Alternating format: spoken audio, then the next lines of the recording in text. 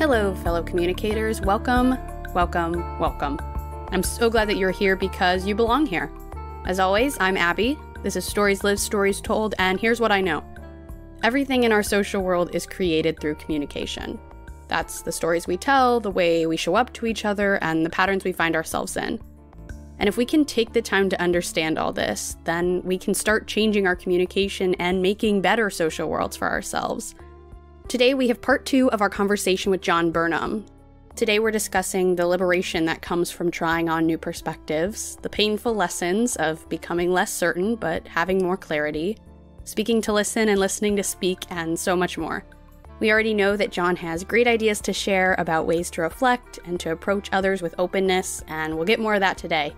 So, get yourselves ready to do some reflecting, some learning, some growing, because you're just as much a part of this conversation as John and I are. So with that, let's begin. I'll show you an exercise that we do with the students and talk about embodiment. All of us have got kind of responses from people that we're working with, either clients or supervisees, that freeze us, that kills our imagination. They don't intend that. Right. Something that they say just freezes us, and we can't imagine. So what do you do to generate, to be able to respond to this? And say if we were working together and I chose something that triggered me, froze me or something like that. Like, say, for example, if you said to me, so people often choose, I'm not finding this session very helpful. Yeah. Well, we all have something or several things. So I would ask you to say something like, I'm not finding this very useful at all. You say this to me and then I just respond and say something, right? Then I get up and walk around the chair, sit down, and you just say that same thing again. Uh-huh. And I have to develop a different response. I can't Then I get up and I do this again and again 5 times. And after a while, they start to go beyond and they take some risks. You say, this is a safe place to experiment. You can be rude back. Right. You could say something awful. You could say something that you feel. And then we look at those, and sometimes when people say something that's not very nice, but there's something in there that they could use, Yeah. Say, for example, one person responded to that by saying, well, I'm not enjoying it much either. Now, you wouldn't say that, but you did say, I was feeling that too, that you weren't finding this useful. I was feeling that. This conversation didn't seem so useful. So she was authentic to what she was feeling, but said it in a way that it connected with what the person said, validated what they said, but joined in with that feeling. So they were in it together. And so you do this and it can be quite playful, quite fun. We had one person, a person who found it very difficult to loosen up as a therapist. And we asked them to take themselves off screen and dance, that there's nobody watching. Yeah. And so we did that and said, sit down when you're ready. And so she sat down and she was a little freer in the conversation. That's good. We did that. A really funny thing happened with this rounded chair thing. And before session, we were helping a therapist with this, and she was doing the rounded chair thing. She went in to do this session. It was a mother who she found very difficult to relate to. And about 20 minutes in, the therapist got up and walked around her chair in the session. Oh my gosh. Oh my gosh. I said, I didn't mean this. Anyway, she sits down and the mother says, what's that? What are you doing? And she said, oh, we've been doing this as an exercise that when I couldn't think of anything to say when you were saying that, if you get up and walk around the chair, it helps you to think differently. So that's why I did it. And I said, okay. And then they went on. Then about 10 minutes or so later, the mother got up and walked around her chair. Oh my gosh. Talked to her daughter and sat down and said, this works. Oh my. That's incredible. And that was where we put practice into theory. This walking around the chair just gives you, I made that as a spontaneous thing. Yeah. So we do it a lot. And then how do we theorize this? And Sean's reflection in action, where you do something in the moment that can change the moment. Yeah. Think about it afterwards. And that walk around the chair, it doesn't work if you just say, think of something different. Yeah. Think of something different. But walking around the chair just gives you that moment to reflect and to reposition yourself. So, yeah, pull yourself out of the moment enough to see it. Yeah, exactly. See it in a new perspective. Yeah. Okay, so kind of off of this conversation, it seems that you have been practicing for a very long time, have a lot of knowledge. People are learning a lot from you, whether you're teaching or supervising or they're your clients. But I wonder how you feel that you've learned from your clients, your students, or the people you supervise. You've got some good questions, haven't you? I'm glad you think so. I'm glad you said learning. Somebody said to me, you enjoy teaching. I said, well, no, I enjoy people learning because you can teach without people learning. And that's that's true. That's true. Not so enjoyable. I can stand up and teach all day, but if people aren't learning, right. That's a great distinction. Yeah. The enjoyment is to see them learn. So what I've learned is, well, I'm sorry. It's okay. Whenever I talk about the effect the clients have had on me, I don't know exactly what it is, but it's difficult to say if I enjoyed my work. It seems difficult when you're working with people who are suffering. Right. To say that you enjoy that. I don't know what word accurately describes that. Enjoying isn't. Moved. And I think some things go beyond linguistic language. Yeah. And it's better represented by just how you are, how you respond in that. But especially working in patients, you see people who are suffering quite a bit. And I've learned, that the resoluteness of people in the face of great challenges and how people can overcome, even when you think, I'm not so sure that this is going to work out. Mm-hmm. I haven't thought that a lot, but I have thought about it at times. And one person who I thought wasn't going to make it, and she went from our unit to another unit, which was even more. We have a semi-secure unit, and she went to a unit that was really secure. And when she left, we said, what do you want to take from here? And she says, I don't want to be forgotten. So a nurse and myself continued to visit her to show she wasn't forgotten and so on. And she got in a really bad way, and I thought, she's going to die here. Wow. And she turned it around and continued to keep in touch with her and her family. And she's traveling the world now, and she's a paramedic, and she won a national award for Paramedic of the Year. And so working in one place for a long time, I've had the benefit of that learning. Yeah. If you go and work somewhere for a year or 2 years, you see a slice. And like the graduate families I was telling you about before, multi-family therapy, where they come back and we see how they've developed. And one young person had a YouTube channel for her singing. And then when she left our unit, she uses it to tell her story about recovery. Wow. And now we use her YouTube channels in the program. Wow. Some of our PowerPoint presentations. Mm-hmm. And there she is, talking about the physical effects. Wow. What it does to your body and things like this. And so the young people are listening to her, and the parents are listening to her. I hardly ever use the word awe.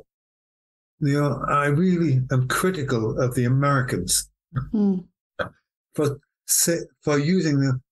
turning the word awesome into meaningless. They use it so everything's awesome. Oh, that's awesome. That's brilliant.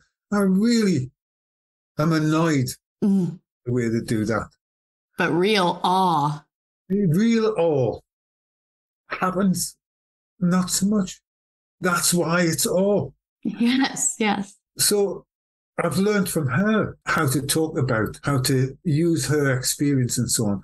So we use that, the graduate families that come back. And I've learned how, just recently, I was trying to help parents not keep looking at change in their child as the only indicators of change, to look to yourself first. When your child says you being calmer, they'll feel a bit more confident. When they see you being more skilled, they'll feel a bit more confident. So, and then a mother and daughter came back and said to the young woman, when did you decide to change? And she says, it's not like that. It doesn't happen as a revelation one day. She said, her and her mother said, it's like grains of sand, bits and bits until the weight builds up and builds up by lots of little things happening. And then you all move along together. She said, it's not just a young person deciding to eat again. Well, a young person thinks and decides it's important, but it's not the only part of this. She says, grains of sand. And so I've used that metaphor. But the main thing, is a model that we're going to write about with the person who developed it, a mother who thought of this model to understand her own experience and her daughter's. We're writing that up together. Wow. Called Abbie and Aha.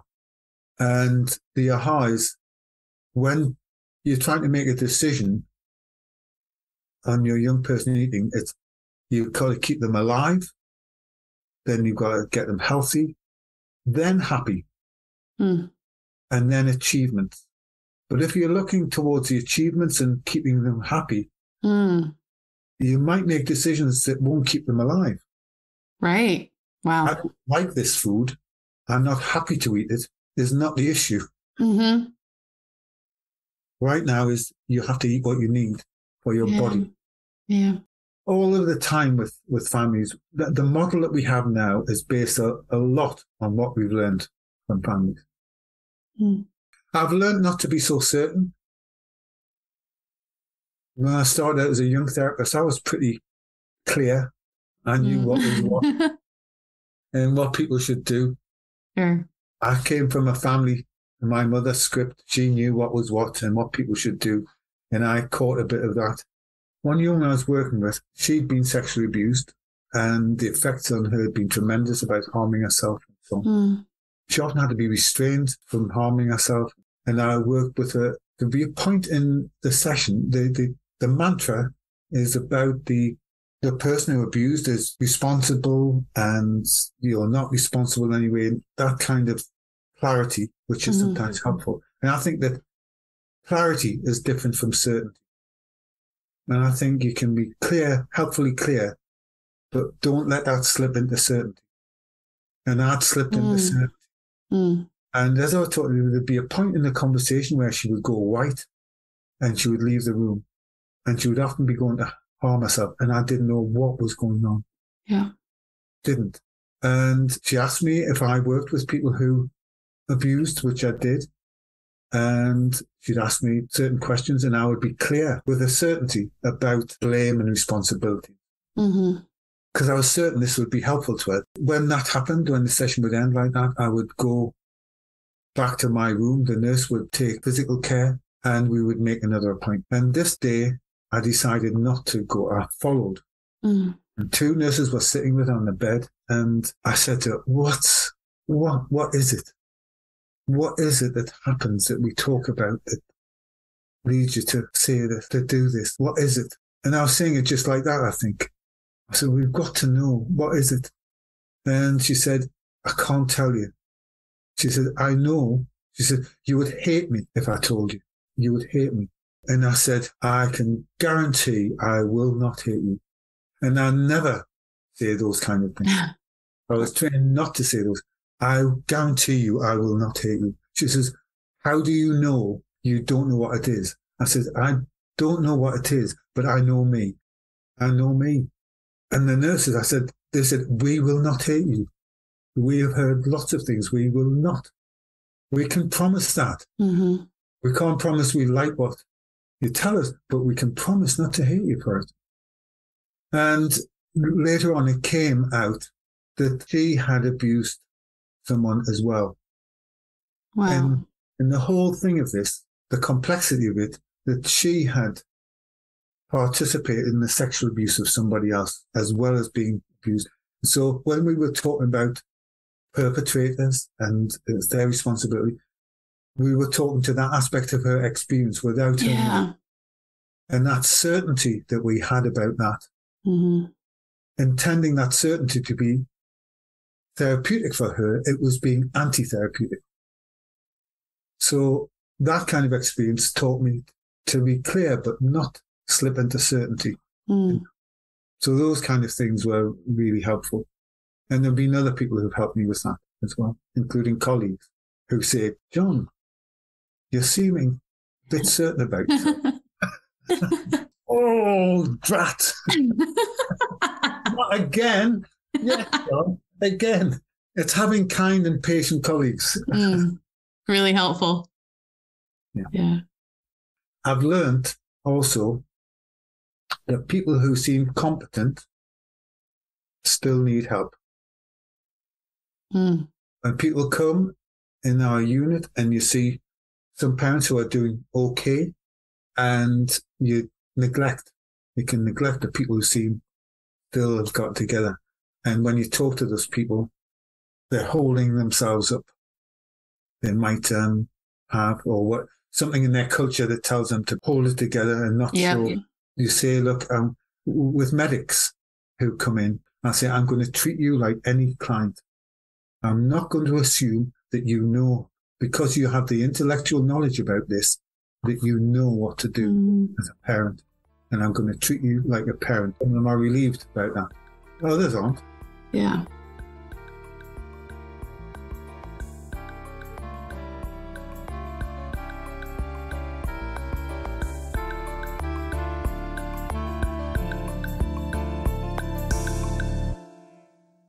Using the language of CMM, the goal is always to be creating better social worlds.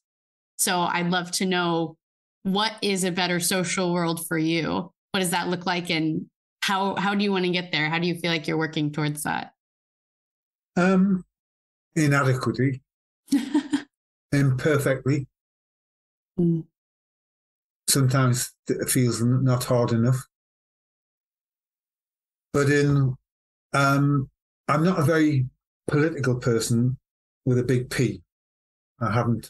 Didn't come from that kind of family. I think I think one of the things I've devoted myself to and increasingly do is to make therapy available to people that it wasn't available to before. There's a practice I call relational reflexivity that I've written about, is helping the client to create the kind of therapy that they want to receive. So the language, the methods of working, how to make this, use my repertoire. What from my repertoire is it that they want to use? Not what I'm currently excited about. That's the broad principle. It happened first time with family that came on a Friday morning, and you could tell that the sleep was still in their eyes, and the kids' buttons were done up on the wrong place. One kid was eating his breakfast bar, and they'd been around different ages. And I said, "What do you want to get from coming here?" Which is a regular question. And they said, things like this, and what do you want to mumble? And the mother said, "Look, you all ask that. What do we want to get? How do we know what we want to get from you until we know what you can do? Tell me, what can you do?" And I just managed to avoid coming back with a clever question. Yeah. And I just started to list the things I could do. I just said, well, I can do sculpting, I can do enactment, I can do circular questions, I can do reflexive, I can do externalization, And the mother stopped me and said, "Oh, no, we were externalized at the last place." No, well, I can do internalized other, and I named a few things. And she, "What's that internalized other interviewing?" And I said, "Well, it's what, if you want to get to know somebody better or feel what it's like to be in that position, I would interview you as that person, as if you were that person, to see how it feels to be that person and get some idea of their experience, you know? And she says, well, we've never tried that. Let's give that a go. I said, let's go for that. So that's about helping.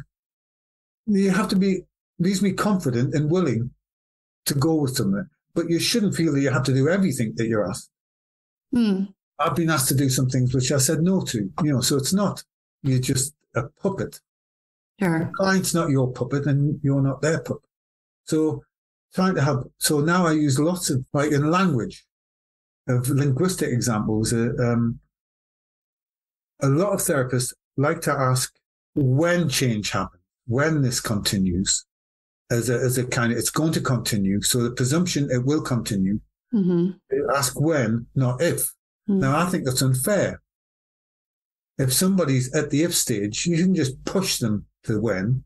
So I say, I'm going to ask you a question, but I'm not sure how to begin it. The question is, when or if this change continues or this change happens, what will it be like? What will you be pleased about, or how will you use it? So shall I begin that question with when or if? Some people begin it with if. So that's opening a choice for them. Yep. My question, they're beginning.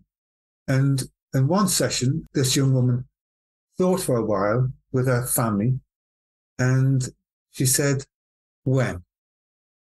I was quite pleased. And so I went with that. And then the dad interrupted and said, I think she chose that because that's what she thinks you wanted her to say. And she's a people pleaser. So I stopped and I said to her, is that? She says, well, it's a bit of both. So we invented the word with. WHIF. Yeah. So with that happens, you can make words. You shouldn't be restricted by words are all made up. Yeah. So let's make a word that fits your position. Like you asked me about that word, enjoyment of what I do is not the right word. You offered meaningful, but that's not the right. I don't have a word. Maybe sometimes a word will happen, but I certainly want to continue doing what I'm doing. So there's something important, but I haven't found a word yet.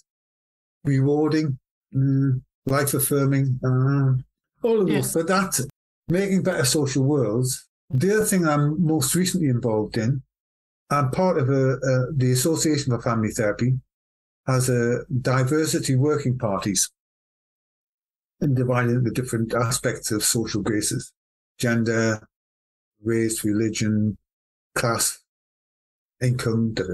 And I'm a member of the race group and the class group. And in that race group, we're pushing the boundaries for each of us. And one of the things we're doing, I'm in favor of role plays. We've started a series of role plays, and I was in a group one evening. I was the only white person. And so I volunteered to be a white man coming for therapy with issues of racism. His daughter was getting married to a black guy, but she thought that her dad was a bit racist. I'm not so sure about him. And she said, I think you've got to go to a therapist and sort yourself out. Otherwise, I'm not going to invite you to the wedding. So one of the black members of the group was a therapist. The other people were reflecting. I opened myself. It was a role play. I don't have a daughter who's not going to be inviting me to the wedding. Right. But whiteness and maleness, the personal is in any role play. And so we went on with that, and then people reflected. And if you think in CMM terms, you can think of, you might put something at an episode level, racism. Now I would put the same word vertically alongside. An episode of racism, if you put the word racism along the side and think, how is this applicable or meaningful at these different levels? Just to understand the episode. So there's racism, and then I put the opposite along the other horizontal. So you might have racism, and then along the other side, anti-racism. Now, I think anti-racism is an important movement, but it has its limitations. It tells you what you're against. It doesn't necessarily tell you what you're for. Yeah. Anti that. If I'm anti that, what am I for? And I think people find it easier to change if they also have stop doing that and start doing this. Yes. So in that, it's like working with a dad who physically abused his children and being helped by the social workers to mend his ways, stop doing that. He says, I know what not to do now, but what do I do instead? I was raised like that. What do I do instead? Yeah. A kind of term, raceful, racist, practiced, and raceful. What do I do that's raceful? Now, I'm at the beginning stages of this, but it's kind of looking for practices that show an engagement with and connection with, willingness, commitment to doing things differently in a way of appreciation, willingness to understand, willingness to entertain different ways of living and things. And so I think Newcastle's monocultural, where I was born, very white, monocultural, not too much now, but pretty much, to Birmingham. And I encountered arranged marriages. What? Couldn't understand that. I was really out of my comfort, my level of understanding. And I began the process of arranged marriages and how they are done with couples who were raised in romantic ideas about marriage, but were disappointed with it. And I would say, in some cultures where they have arranged marriages, there's a concentration on friendship. And love grows. It's not necessarily the first thing that you look for, whereas in our culture, you look for falling in love.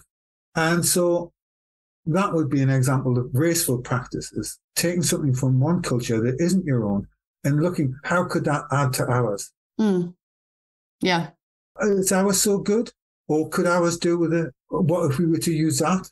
So I've said to some couples, how about if you looked at your friendship first and do it in this way that other cultures use to see if a different kind of love can grow from a friendship, doing things to be nice to each other, to be kind to each other. I used that in my daughter's wedding speech. What I got from Queenie Harris, who I worked with for many years, is Indian, and she had a love marriage. But when I talked to other people who had arranged marriages and about that, the different values that they placed on a relationship, at my daughter's wedding, I said, there's the 3 L's in your marriage. First L is lust, what drew you to each other. Second one is love, as you grow and develop. Third one is looking after each other. How do you look after each other, which will help to keep love going? If you don't look after each other, love and lust fade. But looking after each other in the difficult times and so on, that can be important. And that's what I got from talking to other cultures about marriage and what was important. So.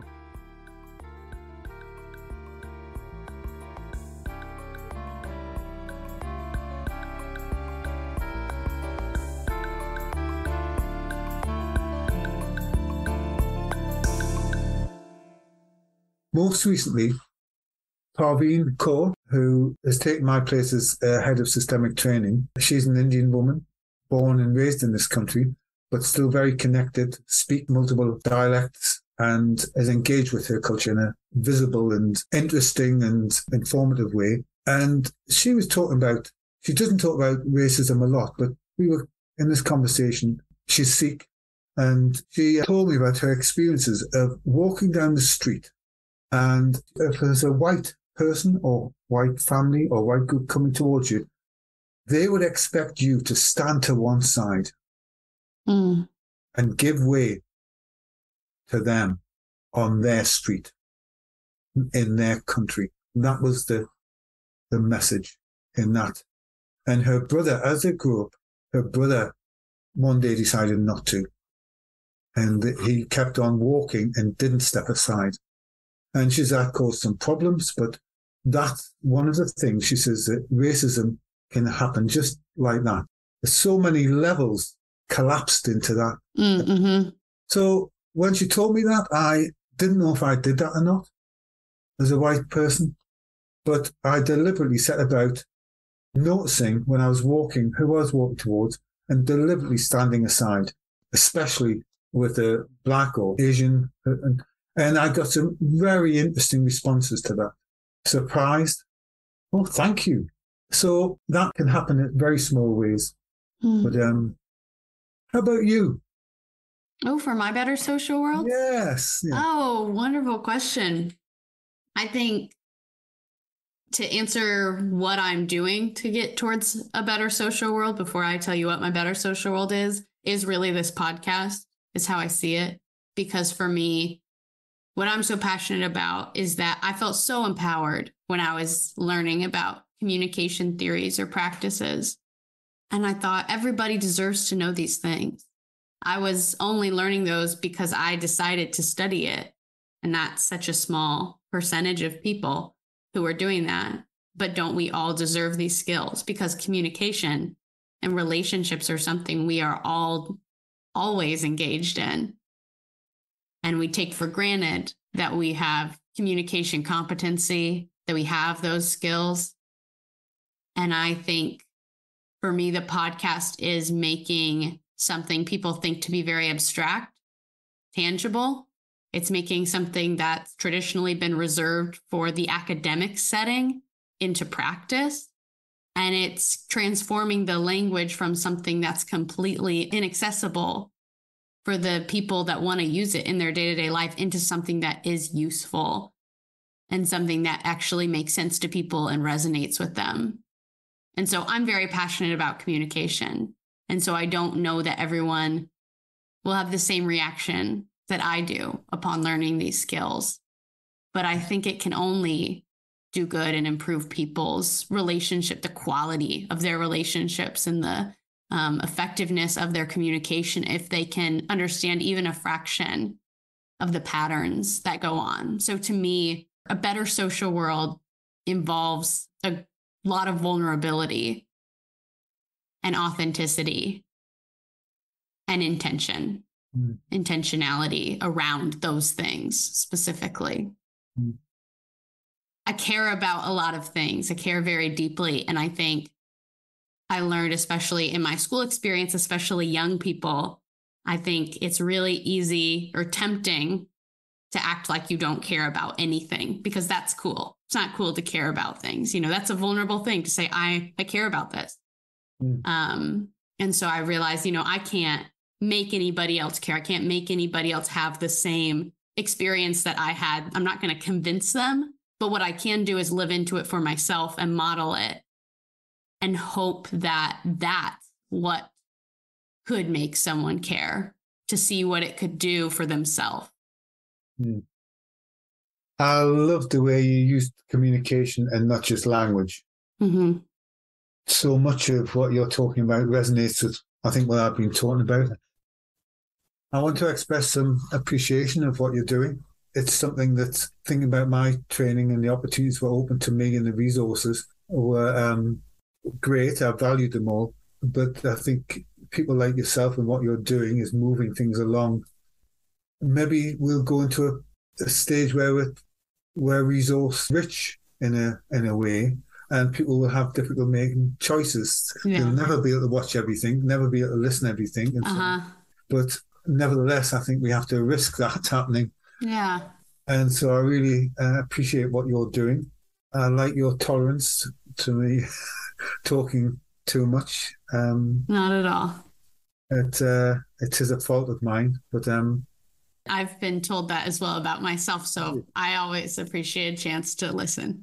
I wrote a paper with a student in a tutorial. She said, "Do I talk too much?" I said, "Yes." And she responded with shock. And I said, "Were you surprised?" I said that. She said, "Yes." I said, "Has anybody else? Have you asked that question to anybody else?" She said, "Yes." I said, "What do they usually say?" She says, "Well, they usually say, 'No, we enjoy what you're saying.'" I said, "Oh, I enjoy what you're saying, but that wasn't the question. The question was, do you talk too much?" And I said, "Yes." I said, "That comes from a person who I talk too much." So I recognize it. Yeah, you're in good company. We went on and we wrote a paper together and published that about do I talk too much in the conversation? That's How it fascinating. influenced both. How did you work on that? On my listening abilities, my restraint. Yeah. I think especially doing the podcast has been helpful because it's a very intentional listening space. I would say probably in my personal relationships, I struggle more to do that. I'm also someone, I just get excited by a conversation. And so if an idea is sparked in me, I want to say it. And it's hard for me to let those go or let those pass. Say, I don't have to say, I'm not going to save the conversation or say the best thing here. I could just receive what the other person's saying. But the podcast space definitely helps to be an intentional listener. We do I don't know if you heard of the two concepts, listening to speak and speaking to listen. We were just talking about that this morning. Those exact words. Yeah. And we do that in the multifamily therapy with the parents. And we do a role play of that in front of them. In fact, we've done me and Becky Brain, who I run the group with, we've done role plays of interactions between parents and, a parent and a child and stuff. And we recorded that so they can watch that. Have some resources, yeah. We do a listening to speak and a speaking to listen role play. And the parents say, oh, God, that's me. That's me. Or that's somebody else, and so we work on how both of them are valuable. It's not one's good. Yeah. But like you say about when you get excited by an idea. Yeah. Yeah. The alternative that I know that's similar but different from what you just described, the speaking to listen and listening to speak, is the just different versions of the listening part, being listening to respond versus listening to understand. Yeah. Mm-hmm. My daughter trained me in that. Yeah. And said, look, I'm coming to tell you this, not for you to tell me what to do about it. Yeah. Just coming to tell you it. So relax. You don't have to fix anything. Yeah, that's big. Tell me your view of it. I just want to tell you. Are you ready to listen? Okay. Yes. Yeah. So it is hard work, though. It absolutely is, but to me, worth it. It's hard work, especially with people like you and me who have so many interesting things to say. Yes, I know. So much. Shouldn't everyone want to hear everything I have to say? No. What's your partner like then? He also studied interpersonal communication. Yeah. So that's very helpful because we have a shared language. He's excited about these things too. You're a talker, is he?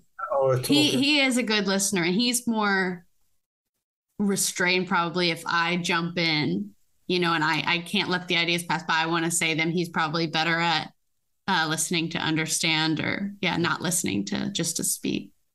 We also teach double listening. Like Bates and Hand, double description. If you have two descriptions of something, you get a richer view than if you have a singular. Yeah. And double listening, we say to the parents that when you hear anger, listen for anxiety. Right.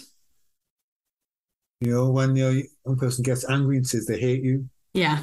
Hear it differently. Imagine, listen for anxiety and attend to the anxiety. Say something. Don't talk to the anger, talk to the anxiety. Yeah. Oh, that's really good. Yeah. It'll be all right. We'll get through this. We'll do it together. I know how to do this. We do teach them to take the expert position. No matter how you feel, I know how to do this. Yeah. My partner, similarly, really good listener. And I think that's how she's taught me a lot. Really has. Yeah. If I'm nasty to her, she's never nasty back. It's a good quality. It's amazing. It leads you to your own nastiness. You can't. Yes, do some reflection. You can't escalate. Yeah. I'm nasty to you because you were nasty to me. I'm nasty to you because I was nasty. Because I was nasty. Yeah. Stops that pattern really quick. Yeah. It's interesting about patterns. I was married before, and when we got married, I could continue the old pattern without Alison playing the other part. I could do both parts. Yeah. And I would do something and walk out, and she would be stood there. What happened there? And I would realize she hadn't said what I was responding to. I was responding to something that was laid down somewhere else. Yeah. It's absolutely fascinating. Yeah. Are you going to go and become a therapist, or? I don't know what my path's going to be. I haven't considered therapy as much, but especially after talking to Barbara and you and a number of others I've gotten to connect with through the CMM about therapy. I think I've done therapy. I've really enjoyed it. And so I know how meaningful it is for me on the other end, because I'm absolutely a verbal processor and appreciate that space incredibly. Yeah. And that feels like if I'm saying my desire is to bring these concepts to people, that feels like a very obvious way to do it. So we'll see what's next for me. I'm definitely planning on returning to school to do a master's degree. Going to school during COVID was a very strange time, so I was feeling very burnt out. I've always enjoyed school. And so I thought if I go straight in from my undergraduate degree to my master's degree, I wouldn't enjoy it. I just wouldn't. And so I thought I need to give myself some time. So either next year I'll go back if I feel ready for that, or wait a while, but that's definitely in my future. I've mainly considered continuing to study communication. Maybe being a professor is down the road for me, but that is a lot of school that I can't think about right now. But again, I feel comfortable saying if that's a little farther down the road, great. If not, that's okay too. I'll see where it all takes me. No, I've really enjoyed this conversation and getting to hear you have very interesting thoughts that are thought-provoking for me. And these kinds of conversations are very life-giving to me. So I appreciate it. Thank you. I've enjoyed it too. Good.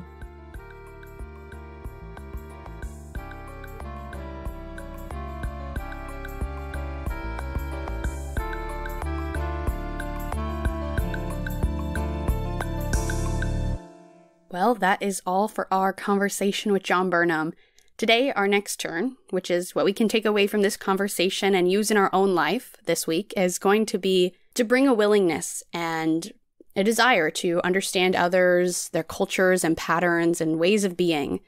In the same way that John approaches his work with the goal of uncovering what is there to be discovered and brought out, rather than trying to force it to be anything, we can bring that into every part of our lives too. And of course, our bonus next turn is to share this podcast with someone in your life who could use it. Maybe it's someone who would be excited by these kinds of conversations and topics. Maybe it's someone who's struggling to create the kind of social world they want. Maybe it's someone who's lacking a safe community to learn the value of their story. Everyone belongs here, and I hope we can only keep expanding and welcoming more voices and unique stories into this space. So invite someone into this conversation. As always, I get to do this podcast with support from the CMM Institute for Personal and Social Evolution. We share the same goals of reflecting on communication, learning the power of storytelling, and working to make better social worlds. I'll link their website so you can check out all the amazing things that they have going on too. If you enjoy this episode, please rate and review the show on Apple Podcasts and Spotify. It takes 2 seconds to do and is super helpful for me to get more people connected to the podcast. Also, you can follow us wherever you may be listening so you never miss an episode. And of course, you are as much a part of this podcast as I am, so pretty please email me at storieslive.storiestold@gmail.com to keep the dialogue alive. I'd love to hear your questions and ideas for the podcast and whatever stories you want to share, since this is the space for safe story sharing. Thank you for showing up. Thank you for being curious. Thank you for being a part of this story. That's all today for me, but not for you. So keep creating those mindful moments. And until next time, I'm Abbie, and this has been Stories Lived, Stories Told.